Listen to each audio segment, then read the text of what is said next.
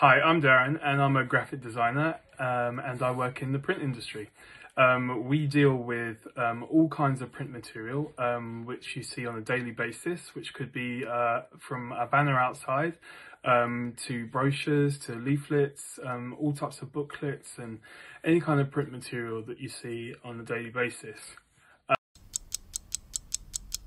Why I enjoy design, I think design is a brilliant way to kind of explore all of your kind of creative side, your ideas and everything.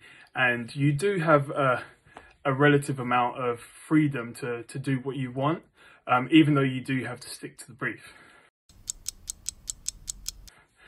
So how I started off, I built my own portfolio, putting together different designs for friends, family, and I kind of put that together, and that actually secured my first job before I actually had a degree in design.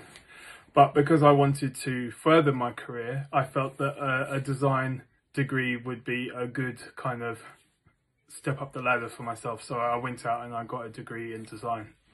But to start off, I think that the best way for you to do that, if you do have a creative side, you do want to be a designer, is to go out there and design for your friends and family. Best way to start.